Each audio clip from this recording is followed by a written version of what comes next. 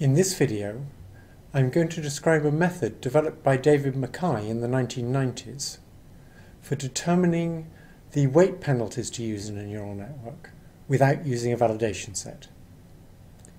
It's based on the idea that we can interpret weight penalties as doing map estimation so that the magnitude of the weight penalty is related to the tightness of the prior distribution over the weights. MacKay showed that we can empirically fit both the weight penalties and the assumed noise in the output of the neural net to get a method for fitting weight penalties that does not require a validation set and therefore allows us to have different weight penalties for different subsets of the connections in a network, something that would be very expensive to do using validation sets. MacKay went on to win competitions using this kind of method. I'm now going to describe a simple and practical method developed by David MacKay for making use of the fact that we can interpret weight penalties as the ratio of two variances. After we've learned a model to minimize squared error, we can find the best value for the output variance, and the best value is found by simply using the variance of the residual errors. We can also estimate the variance in the Gaussian prior for the weights.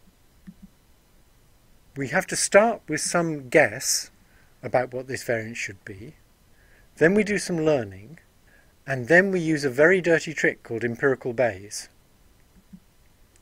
We set the variance of our prior to be the variance of the weights that the model learned, because that's the variance that will make those weights most likely. This really violates a lot of the presuppositions of the Bayesian approach. We're using the data to decide what our prior beliefs are. So once we've learned the weights, we fit a zero mean Gaussian to the one-dimensional distribution of the learned weights, and then we take the variance of that Gaussian and we use that for our prior.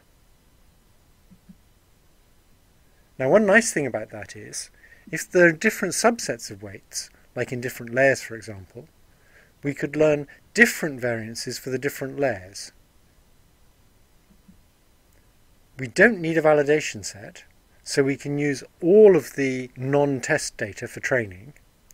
And because we don't need validation sets to determine the weight penalties in different layers, we can actually have many different weight penalties.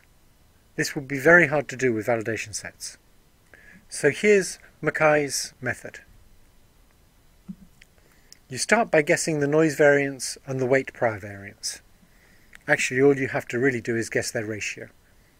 Then you do some gradient descent learning, trying to improve the weights.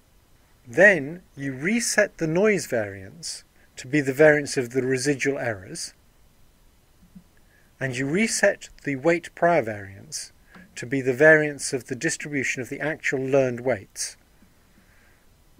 And then you go back round this loop again.